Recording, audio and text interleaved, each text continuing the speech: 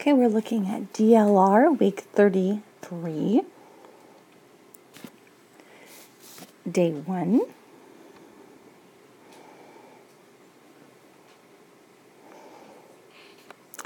Sequoia, a Cherokee speaker, invented the Cherokee alphabet in the 1800s. So Cherokee is the name of a tribe, so we capitalize that. And we have the 2 commas here because Cherokee speaker modifies or describes Sequoia.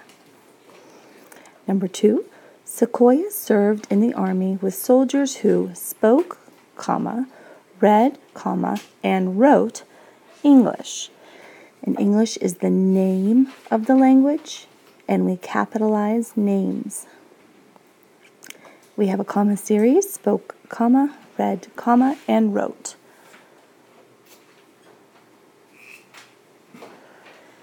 Okay, number 3.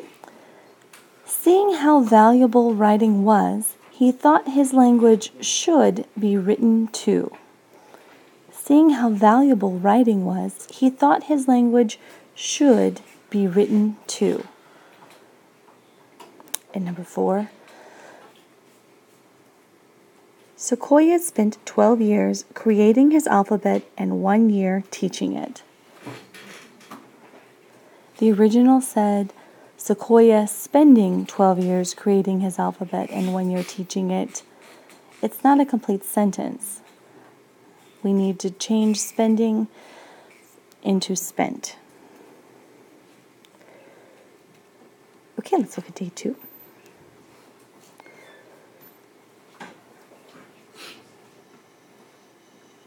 Day 2. I just finished reading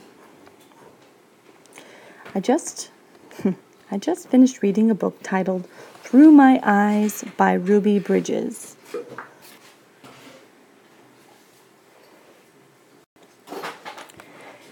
So this is the title.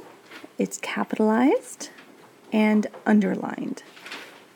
I just finished reading a book titled Through My Eyes, and here's the author, capitalize her name, and then period.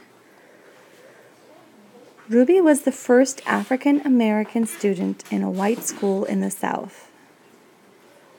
Ruby was the first African American is the name of the race, so we capitalize it. We always capitalize names. Okay, and the South is the name of the region, so we capitalize South. And in the South. Number 3. The community where she lived protested for a whole year. The community where she lived protested for a whole year. Number 4. Ruby faced threats and insults every day. She faced them. It means she endured them.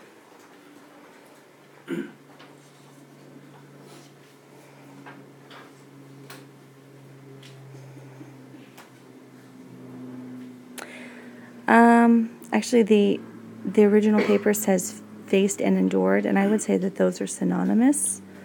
So if you put faced, that's okay. Endured means very similar. She had to deal with it and put up with it. Threats and insults make you feel really bad inside, and endured is the strongest word. Okay, so yes, endured is probably stronger than faced. I'll accept faced, though. That's what I would have picked. Day 3.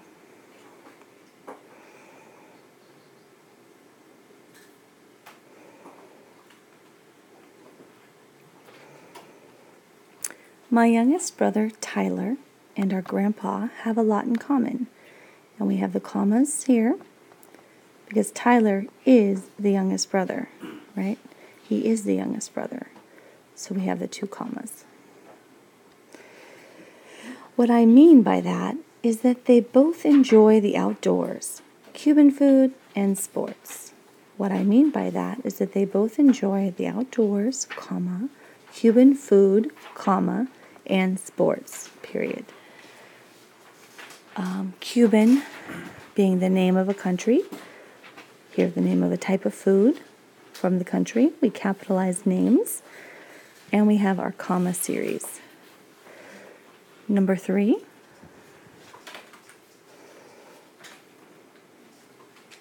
Oh, and you don't need the comma here.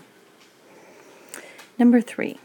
They both love basketball more than life itself. They both love basketball more than life itself. It goes with life to intensify it. Okay. Taking my brother to a game makes Grandpa very happy. The answers might be different. The original one says, when Grandpa takes my brother to a game, it makes him very happy. So we're going to clarify the meaning. The reason it's not clear is the him, is it Grandpa or is the him brother? When Grandpa takes my brother to a game, he is very happy. That's still not clear. Let's see. My brother is happy when Grandpa takes him to a game. Or Grandpa is happy when he takes my brother to a game. Taking my brother to a game makes Grandpa very happy. So your answers might be different, but you can't have him because there are 2 hymns and we don't know which hymn you mean. Okay, last one, day 4.